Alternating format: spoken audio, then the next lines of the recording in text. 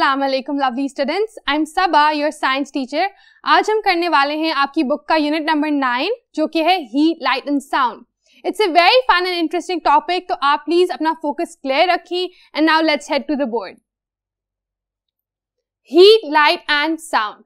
अब ये तीनों जो टर्म्स हैं इनसे आप बहुत अच्छी तरह से वाकिफ होंगे, फेमिलियर होंगे, because they are the words that you hair every day. आपको पता है कि हीट क्या होता है, साउंड क्या होता है, लाइट क्या होती है।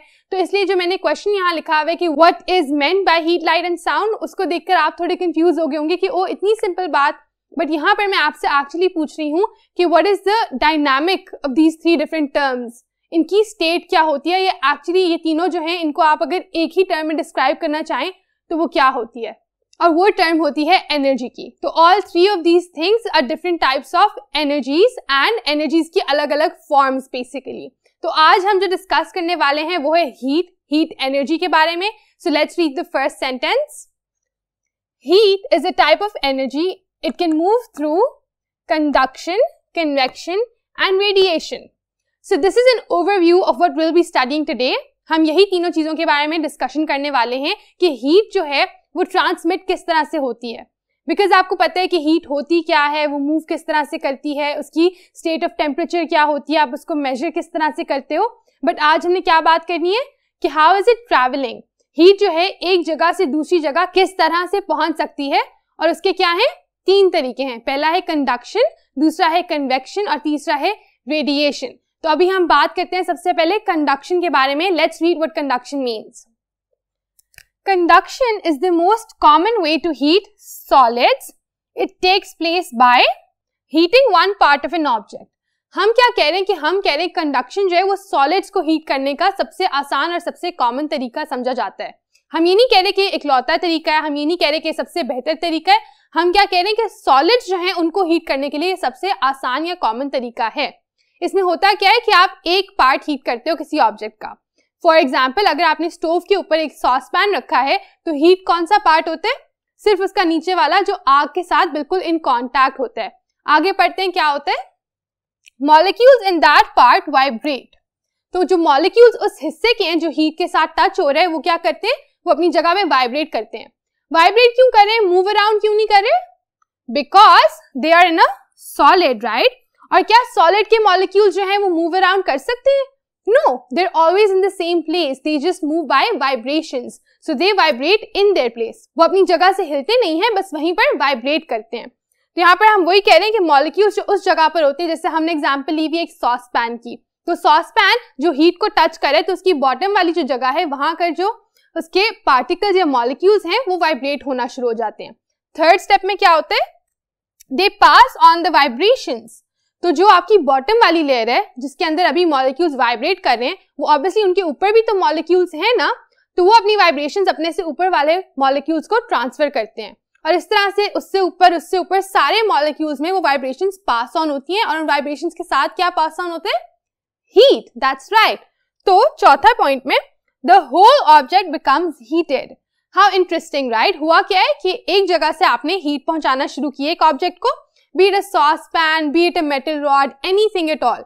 आपने उसको एक जगह से हीट पहुंचाई और आहिस्ता आहिस्ता हीट कंडक्ट हो गई, उसके अंदर से मॉलिक्यूल्स वाइब्रेट करते करते एक दूसरे को पास ऑन करते रहे हीट, और सारे मॉलिक्यूल्स जो हैं वो वाइब्रेट होना शुरू हो गए और सब में हीट एनर्जी आ गई।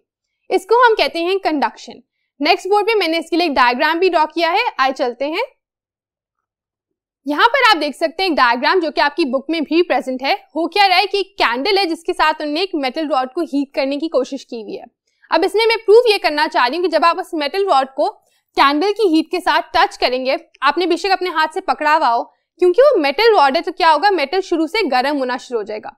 लेकिन आहिस्ता आहिस्ता आप नोटिस करोगे कि सिर्फ उसकी टिप यानी ये वाली जगह गर्म नहीं होगी, पूरी रॉड जो है उसमें हीट आना शुरू हो जाएगी। और अब फिर क्या होगा, उससे पूरी रॉड बहुत गर्म हो जाएगी। एंड इवेंचुअली जब हीट जो है वो पास ऑन करके आपके हाथ तक पहुंचेगी जहां से आपने वो रॉड पकड़ी हुई है, तो you will not be able to hold it. आप उसको छोड़ दोगे, राइट। आपने कभी अगर एक कॉमन पिन को या किसी पिन को इस तरह मेटल पिन को हीट करने की कोशिश किया तो भी आपने देखा होगा, सुई को हीट करना हो, सुई को हीट किया हो तो भी आपने देखा होगा कि यही होता है कि आप उसको एक साइड से गर्म कर रहे होते हो लेकिन उसकी दूसरी साइड भी गर्म हो जाती है और आपको उसको छोड़ना पड़ता है। तो वहां पर क्या हो रही होती है, कंडक्शन हो रही होती है।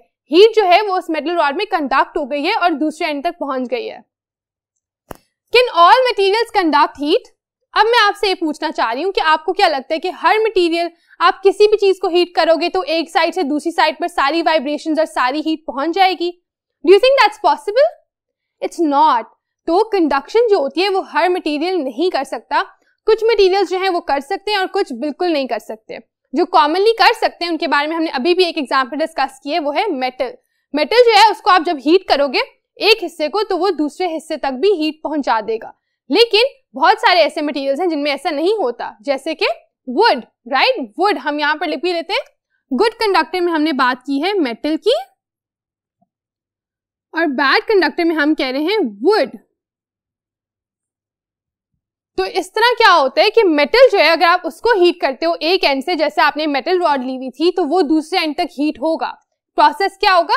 एक साइड से मॉलिक्यूल्स वाइब्रेट करना शुरू करेंगे, उन वाइब्रेशंस को पास ऑन करेंगे, हीट भी पास ऑन होगी और दूसरा एंड भी हीटेड हो जाएगा।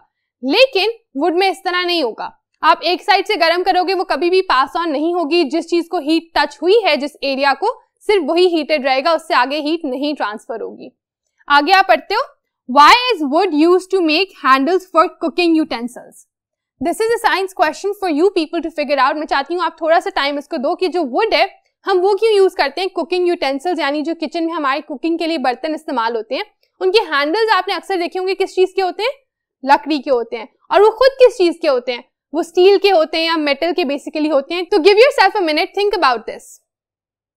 डिड यू ट्राई गेसिंग? क्योंकि इसका आंसर बहुत ही प्लेन है। इसका आंसर ये है कि जो वुड के हैंडल है उसके अंदर हीट कंडक्ट नहीं होगी, तो उसके ऊपर ऑब्वियसली हीट नहीं आएगी, वो गर्म नहीं होगा, आप उसको पकड़ सकोगे। हैंडल से आपने उसको पकड़ना है, अपने बर्तन को, अपने यूटेंसिल को, जो भी वो है।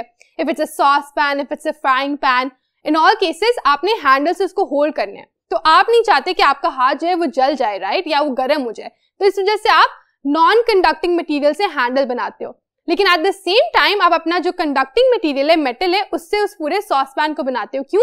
क्योंकि उसमें तो आपने चीजें हीट करनी है ना, तो आप चाहते हो कि वो प्रॉपर्ली हीट हो जाए, आपका सॉस पैन जो है वो पूरी तरह से गर्म हो, उसके अंदर जो चीज है, if you making tea, that gets heated properly, लेकिन उसका हैंडल जो है वो गर्म ना हो। तो that's why you are using a good conductor for heating and a bad conductor when you don't want heat.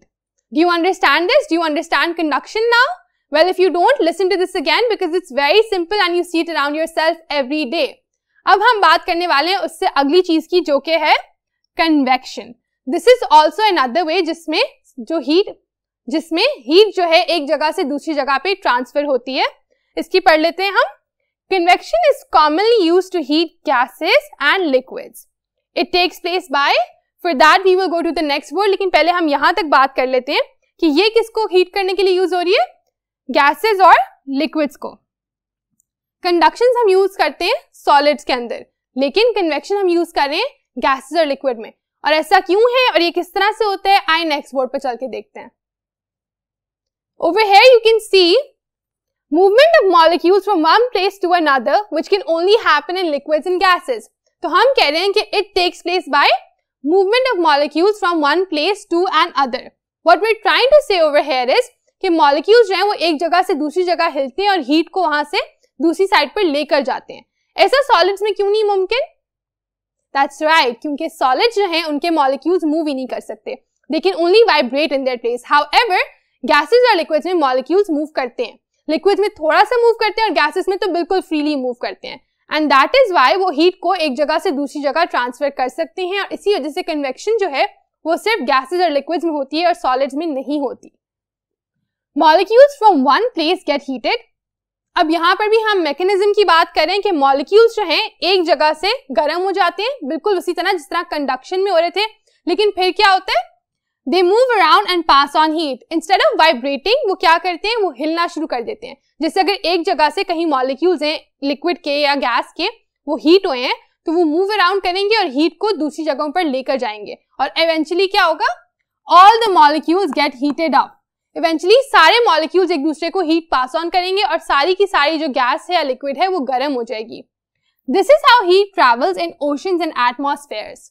हम क्या कह रहे हैं कि हीट जो है वो इसी तरह ट्रैवल करती है ओशंस में भी और आपके एटमॉस्फेयर, यानी जहां आप ब्रीद इन कर रहे हो, जो आपके सराउंडिंग्स हैं उनके अंदर भी। तो मैं आपको इसकी एक एग्जांपल देती हूँ। अब आप अज्यूम करें कि एयर कंडीशनर या एसी जो आपके रूम में लगा हुआ है वो किस तरह से काम करता है, या आपने कभी भी अगर एसी देखा है तो आपको पता होगा कि वो किस तरह से काम करता है। होता क्या है कि अज्यूम करें ये हाथ जो है ये एसी है, राइट, इससे कूल एयर निकल रही है, कूलिंग निकल रही है, और इसके सामने क्या होते हैं, ढेर सारे गैस के पार्टिकल्स या एयर के पार्टिकल्स और मॉलिक्यूल्स। अब ये वाले मॉलिक्यूल जो बिल्कुल एयर कंडीशनर के पास हैं वो बिल्कुल ठंडे हो जाते हैं, और ठंडे होने की वजह से वो साइड पर जाना शुरू हो जाते हैं, मूव करना शुरू हो जाते हैं, इधर उधर घूमना शुरू कर देते हैं। जब वो वहां से जाते हैं तो जो पीछे वाले मॉलिक्यूल्स थे वो आगे आ जाते हैं एयर कंडीशनर के पास, और फिर क्या होते हैं, वो भी कूल डाउन हो जाते हैं। इस तरह सारे मॉलिक्यूल्स आगे आते जाते हैं, कूल डाउन हो जाते हैं, और इवेंचुअली आपके कमरे में जहां पर भी वो एसी होता है पूरा एटमॉस्फेयर ठंडा हो जाता है। आगे एक और बहुत इंटरेस्टिंग फैक्ट लिखा हुआ है, मॉलिक्यूल्स इन हॉट गैसेस और liquids are faster and lighter and they rise. So what are we saying कि hot gases और hot liquids के जो molecules होते हैं वो lighter होते हैं और वो ज्यादा तेजी से जाते हैं। तेजी से मूव करने का तो आप मतलब समझ गए होंगे कि molecules तेजी से इधर उधर हो रहे हैं, जल्दी जल्दी एक दूसरे को heat pass on कर रहे हैं। लेकिन lighter से क्या मुराद है? Lighter means हल्के, it means light in weight, और उससे क्या होते हैं, they rise. Obviously जो चीज जिसका weight हल्का होता है वो ऊपर की तरफ आ जाती है, और जो चीज heavy होती है वो अपनी weight की वजह से नीचे की तरफ गिरती है। तो हम कह रहे हैं कि कूल एयर और कूल गैसेस जो होती हैं वो हैवी होती हैं, वो नीचे को ड्रॉप करती हैं, और जो हॉट एयर होती है वो ऊपर की तरफ आती है। इसी फिनोमेना से आप ये भी एक्सप्लेन कर सकते हैं कि जो एसी है उसमें क्या होता है, जब उसके सामने वाले जो मॉलिक्यूल्स होते हैं वो कूल डाउन कर जाते हैं तो वो नीचे की तरफ जाना शुरू कर देते हैं, और फिर जो गर्म हवा होती है क्योंकि वो लाइट होती है तो वो ऊपर की तरफ आना शुरू कर देती है, एंड एज अ रिजल्ट वो ऊपर आकर एसी के सामने आ जाती है। इसी वजह से एसी को आप ऊपर प्लेस करते हो ताकि जो मॉलिक्यूल्स हैं वो ऊपर से नीचे आए कूल डाउन होकर, और हॉट वाले ऊपर जाकर वो भी कूल डाउन हो जाएं। इतना आसान कॉन्सेप्ट है, समझ तो आ गया होगा आई एम श्योर। तो अब हम आगे पढ़ते हैं, हॉट एयर बलून्स, ये हम दे रहे हैं एग्जाम्पल इसी तरह हॉट मॉलिक्यूल्स की। आपने देखा होगा कि हॉट एयर बलून्स क्या होते हैं, एक बलून होता है, उसके नीचे एक छोटी सी सिटिंग के लिए एक रूम सा बना होता है, एक छोटा सा क्लोजेट बना हुआ होता है, और उसके ऊपर एक बलून होता है जिससे आप हवा में जाते हो, ठीक है। If you search it out you will be able to easily see it. तो वो क्यों राइज कर रहा है, वो क्यों ऊपर जा रहा है, क्योंकि उस बलून के अंदर उन्हें गर्म हवा भरी हुई होती है, एंड गर्म हवा is light so it rises, और वो हवा जो है वो उस पूरे के पूरे हॉट एयर बलून को ऊपर लेके जाती है, ठीक है। This means that it is hotter at the top of a bunk bed and cooler at the bottom of it. Again we're reinstating कि जो हॉट एयर होती है वो लाइट होती है एंड इट राइजेस अपवर्ड्स, जबकि जो कूल एयर होती है इट गोज डाउनवर्ड्स। तो हम क्या कह रहे हैं कि बंक बेड जो होता है जिसमें दो बेड होते हैं, स्टेयर्स लगी हुई होती हैं, एक बेड नीचे होता है यहाँ पर, एक बेड ऊपर होता है, राइट। तो उसमें हम कह रहे हैं कि ऊपर वाली जो जगह होती है that is usually hotter and नीचे वाली है कूलर। व्हाई? क्योंकि जो कूल हवा है वो नीचे की तरफ जा रही है, so it will settle at the bottom, while the hot air it rises above, so it will settle at the top. तो अगर आप अपने बहन भाइयों के साथ बंक बेड शेयर करते हो और आप ऊपर वाले पे सोते हो तो आप गर्म हवा में सो रहे हो कंपैरेटिवली। जरूरी नहीं है कि बहुत गर्मी हो, लेकिन थोड़ा बहुत डिफरेंस। और अगर आप नीचे वाले बंक बेड पे सोते हो तो that means you are sleeping in the cooler side of the bed. So that will be it for convection and conduction. हमने दो तरीके पढ़ लिए जिसमें हीट ट्रांसफर करती है या ट्रैवल करती है। अभी एक तरीका रह गया और वो कौन सा है? रेडिएशन। तो रेडिएशन के बारे में सीखने के लिए all you have to do is to skip on to the next video and see how radiation is done, और उसमें हम इनके बारे में भी और क्वेश्चन सॉल्व करेंगे।